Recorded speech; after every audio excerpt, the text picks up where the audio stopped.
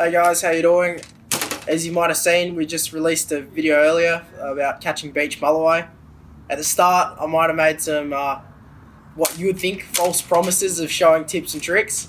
Well, I did make the tips and tricks, and Jason decided to cut them out of the video, so we're back. I'm going to show you everything that I did in the video on the beach, but in the shop instead. So I'm just going to run through rigs, why I like to use certain things, and kind of how I like to do everything. Firstly, I'll kind of run through the basic rig that I like to use, and then some of the components that make up the rig. So to start with, on my rig, it's composed of the most basic thing of a rig, the hook. So right here I've got a 8.0 BKK octopus hook. So I think 8.0 is probably the best size. Just with the wider lips of a mulloway, it normally gets a better hookup rate. So I do snelled rigs most of the time, so 2 8.0 BKK hooks. The thing that connects the whole rig together is a crane swivel. So this is a 3.0 crane swivel, and I think it's a size 1.0 to 2.0, so it's about 200 pound. So I kind of just choose that larger side. It's like size, as it's easier for the swivel to run around, so you end up getting less tangles. I've grabbed a couple of sinkers that I like to use on the beach. So different people have different kind of favorite sinkers, but these are the ones I've used and I like. So the first and probably most basic one we have is the star sinker. So the star sinker is pretty much just a fixed sinker, nothing too special about it. It doesn't break away or anything like a grapple sinker, which I'll show in a second. So pretty much a star sinker, it just holds in the ground and it just digs in. So this is good when it's, say, really flat. So if you've got no swell, no current, a star sinker is what I like to use because it casts the best out of most of them because it's fixed and just more of an aerodynamic shape. But say if it's rough, we have the grapple sinkers here. This is the 9-ounce long boom. So pretty much what a grapple sinker does, I'll pop it together for you, is it's got the prongs on the legs. So pretty much when it hits the water, the prongs dig into the ground, and so it digs in. Unlike the star sinker, which is fixed, these ones the legs pop in and out. So say the legs will dig into the ground, and say you got a big fish that picks it up, because those legs pop out. The legs in the sand, when the fish grabs it, will pop out to just that, so it doesn't catch on anything. I'll just kind of run you through the rig I like to use. So as you can see here, this is kind of a newer contraption, so some of you might not have seen it. Off the sinker, so this is a Gemini sinker, so it doesn't come with a casting clip. So say the long boom sinkers, they do come with a casting clip, and I'll run you guys through this. So pretty much we got the Harbour casting clips. So what you can do is you attach this off the sinker trace of your rod. So it just comes like that. Just get the top of your sinker, just push the eye on there, it slides on. With the sinker trace, I make it about 1 metre long. So the sinker trace is made out of 50-pound line, so quite strong. It's not going to snap when you cast. If you get snagged on something like a bit of weed or rock, the 50 pound might actually hold up, so you might get your sinker back. But it is a breakaway trace at the end of the day, so 50 pounds should snap in theory first out of your rig. So here on my rig, I've got about 1 metre of 50-pound coming down to my sinker and the casting clip. So one rule of thumb I like to do is when I'm beach fishing, or even off the rocks, is I like to have my snells about half the length of my rig, just so when it hits the bottom, the sinker clips in, so the legs, as you can see, stuck into the ground. So you pull tension there, your bait just sits a bit off the bottom. So it just hangs a bit off the bottom. So if there's a bit of bottom weed, some sort of, maybe pickers or crabs on the bottom, it might just sit up a bit above them, so then your bait can stay out there a bit longer. I'd say about the snell, 2 8.0 snells with the 100, 120 pound for mulloway, that's about 50 centimetres. So one thing when you cast these, and why I'll explain the importance of using the casting clip, is when you cast this, obviously if it's not connected, your bait goes this way, so your bait's swinging around freely and your sinker's fixed. So when you cast it, the bait's going to end up doing circles around the rig, so you end up getting tangles and it doesn't cast as far because the obviously it's two things pulling against each other. So the sinker's going one way, the bait might want to go back that way. So you've got 2 points of resistance there. So when you cast it, it ends up flapping around in the wind. And the bait release clip pretty much eliminates this. So what you do with the bait release clip is it takes the rig and makes one kind of point. So you've got the hooks here and the bait clip there. So the hook latches onto that bait clip. So pretty much what it does is it makes the rig, so obviously there's a bit of slack line there, it makes the rig shorter.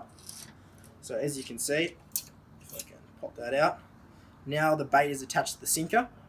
So instead of two points of movement, everything's kind of in one general area. So when you cast it, while there's still weight on there, it will stay connected. As soon as it loses weight, so say either mid-cast, it might lose weight because of a bit of wind, or when it hits the ground, hooks pop out. Often it will give you a fair bit of extra distance because those 2 points of resistance are removed. So that's why I choose to use it.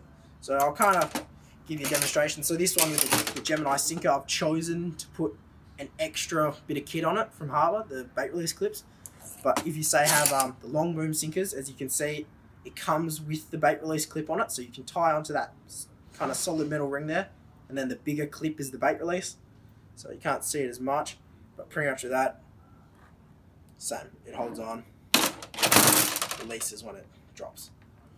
So with the hook trace, I like to run somewhere between, I'd say a safe bet 80 to about 120. You can go a bit higher if you want. I think 100 to 120 is more the sweet spot, just as you do get toothy fish up there like sharks. But one thing that's overlooked a lot is the mulloway actually have quite sharp gill rakers and teeth. So if you get a mulloway that swallows the bait down into its throat, as you would have seen with Jason in the video, they can fray you off. So if you're using a 120 pound or a good 100 pound, it might just be able to withstand that a bit just to get the fish in. So a couple of the brands that I like using are the Varavas, obviously the Ocean Record here, and the Tiagra. So one thing I'll say about each is Varavas is a lot nicer than not. It's quite a soft line. So if you're looking at using this for, say, a leader line or even hooks, it's quite nice to knot, but it doesn't have the same abrasion resistance of a thicker line like the Tiagra. So if I'm fishing on a beach with not much structure, you don't have to worry about much, I'll fish the Varavas as leader line and hook line. But say I'm fishing a rubbly beach or like with more toothies, I'd prefer to go the Tiagra leader just as it has better abrasion resistance. So they're kind of just my two go-to leaders. In the video, I was running Tiagra leader and I didn't have a problem. Obviously, you've seen Jason, he was running, like, I think, an 80 pound, and he had a mulloway fray him off. So one thing I'll say is they're not too afraid of like line diameter, so they're not going to pick up a bait and tell the difference between 80 and 120 pound. So I don't see the problem with running heavier leader, and I don't think you'll miss any fish because of it. Obviously, I can use a snell. So snells are often better for better hookup rates. So they're quite large hooks. So if you get a bigger, say, mulloway or a snapper, you're more likely to get a better kind of in-the-mouth hookup. So you'll pull less hooks because these will end up wedging between their like big lips. They're quite big, thick plates on the mouth. So when you want to wedge that hook in, a big 8/0 octopus hook is probably the best hook to wedge it and really get like stuck into there, so you're not going to pull hooks. But alternatively, other people run this. I'm not the biggest fan of them, running from mulloway anyway, is the gang hook. So with a gang hook, it's better for presenting baits like a scaly or a muley. So if you're kind of looking for an all-round bait to catch tailor and maybe the occasional mulloway, depending on where you're fishing, gang hooks are normally what I'd use. So with gang hooks, pretty much the exact same rig as mulloway, like I use for mulloway, but I just replace the snells with the gang hooks. So once again, it clips onto the sinker, so you can still use the casting clip on either, the Harbour one or the fixed one on other sinkers like the long booms. So one thing I like to do when I got my baits is use bait cotton. So I've got the vexed bottom meat bait cotton. So I've tried a couple of them. I tried the lighter squid thread one and all that. So the squid thread and all that would be better if you're fishing muleys or lighter baits. But if you're fishing with bigger baits like whole herring or mullet chunks like I do for mulloway, or even a tailor fillet, I find this thicker bait cotton is quite good. So with the bait cotton, what I'll do is I'll put my bait on the hooks. So say mullet fillet or a whole herring, I'll position it on the hooks like I want to. And then what I'll do is I'll get the bait cotton, and it's quite soft latex bait cotton. So you just wrap it around the hooks, and pretty much what it does is it secures the bait on there. So pickers, it makes it harder for pickers to grab off the bait because I've wrapped it up. And also if I wrap the bait cotton around where the hooks are, it tends to keep the hooks in the same position, so the hook isn't going to double back on itself and you're going to miss a hooker. So I just thought I'd run you guys through some of the bait release clips that we're using. So we got two here, the Gemini one, and then we got the Harbour bait release clip. So pretty much the bait release clip, just to add that extra bit of distance and remove 2 points of resistance on the rig, as I was showing you guys before. So both of these kind of slightly different. They both clip onto your sinker. So pretty much with the Harbour bait release clip, it's an outside one, whereas the Gemini ones, it's a push clip. So you can attach it inside there, and the resistance of the sinker hitting the water, it will push it up and it will release your bait. So I find with a Harbour, it's easy to use, but one problem is it might fling off mid-cast, whereas if you use the Gemini one, it will hold all the way till it hits the sinker hits the ground. So overall, it's kind of that first bit of resistance in my opinion when you first cast it, but if you're looking for something to hold your bait the entire way till it lands, Gemini, you're looking at just a simple, easy to use one that releases every single time, Harbour. So I showed you guys how we like to do the rigs and the sinkers and stuff like the clips, and I'll show you the next thing now, the reels. By no means are these the only reels you can use or the best reels. These are just what we use in the video and we've had success with. So the first reel we got here is the Saragosa. So this reel sits in about the $350 price range. So I've been a big fan of the Saragosas. I've got two of them, and I've been running them on my beach and drone setup. So about over a year now. I barely clean them really. I just give them a wash off when I get home, and they really haven't changed since I got them.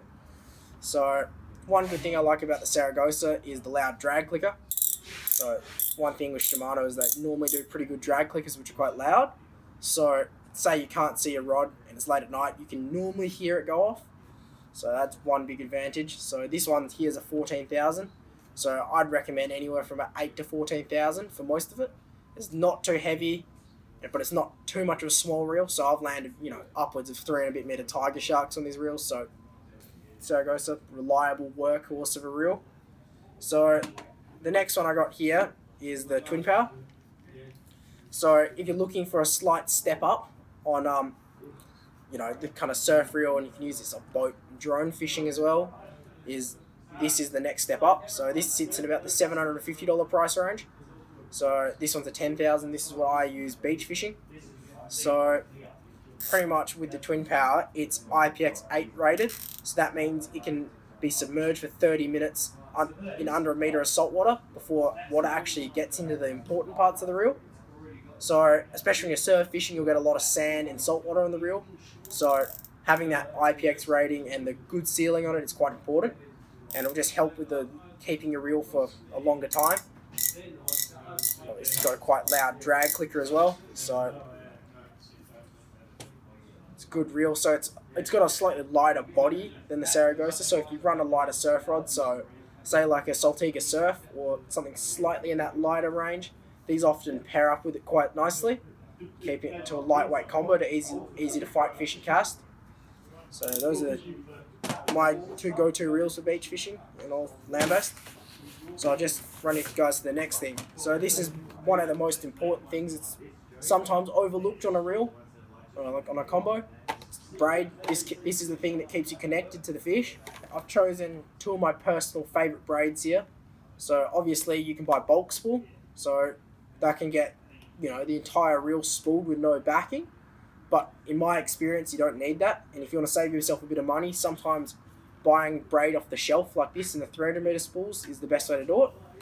So those reels there will hold anywhere from about 400 meters of 60 pound or about like 600 meters of 40 pound. So, you know, plenty of braid for most land-based applications. But obviously we've got 300 meter spools here. So the first one I'll show you is the Taz line. I've been running the Taz line on my beach setups and my land-based setups for ages. And I've had zero to no problems with it whatsoever.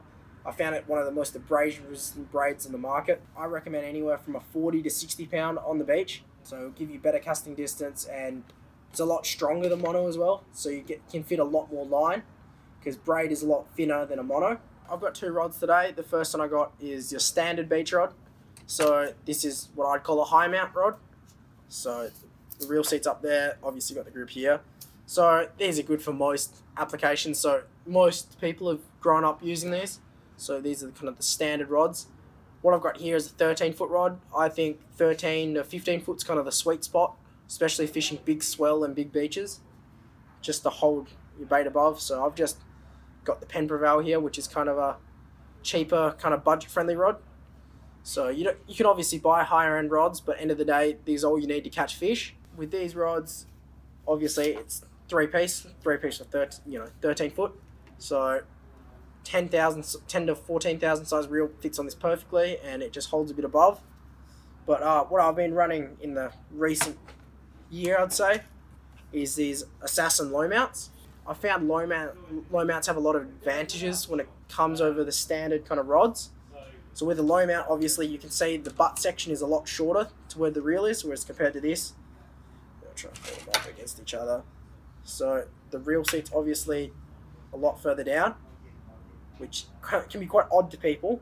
But I found with low mounts, because it's got a lot longer grip and the butt's shorter, if you're trying to muscle, say like a stinger or a shark in, it gives you a lot more grunt. So on your standard surf rod, you use your finger to hold the line. With the Assassins, you have a thing called a bionic finger. So you wrap your braid in there to cast. So they'll save you if you've ever had a slippage before with your finger and slice it open. This prevents it a bit. But it also means that you cast further as well because there's less human error with it. So that bionic finger just helps you to hold your line in while you cast. So you pretty much cast it, hold it, and let go as your finger would. And often, because the way that you cast these rods, you end up getting a further cast. So when you're really trying to go for distance, the Assassin rods can help you get that extra up to 20-30 meters compared to your normal surf rod. And another big advantage I've found with these, as you can see earlier, the butts on these are really short. So the way the rod's configured is it gives you an extra maybe foot in the air. So if you've got a big swell, because the low mount sits in the rod holder, because the butt sits so short, it's only a short amount, it sits higher in the air. So say you got a big surf and a lot of weed straight up in the surf break. So if you run a long rod tube, like a 5 foot in the air rod tube, 4 or 5 foot, 15-foot surf rod, which is, because that's only 40 centimeters of rod butt, it ends up being 18, 19 foot in the air sometimes. So that just gives you that extra advantage to get over the surf break. So I've found that I've been able to fish when other friends of mine have used standard surf rods and they've been weeded out. So that's another massive advantage of these. Both the rods will work. Situationally, some might be better than others. But I've just found running low mounts, I've had no issues with it whatsoever, and it's helped me catch some fish that I wouldn't have caught using a standard rod. Because sometimes it just gets you that extra bit of distance or holds you above the weed. That's everything that I like to run surf fishing. So obviously snell rigs, 8 to 14,000 size reels, 40 to 60 pound braid, and 13 to 15 foot surf rods. So if you have any more questions about this stuff, most of the people who work here are quite experienced land-based fishers or have dabbled in it a fair bit. They'll happily put you on the right kind of direction. But yeah, that's just what I like to use.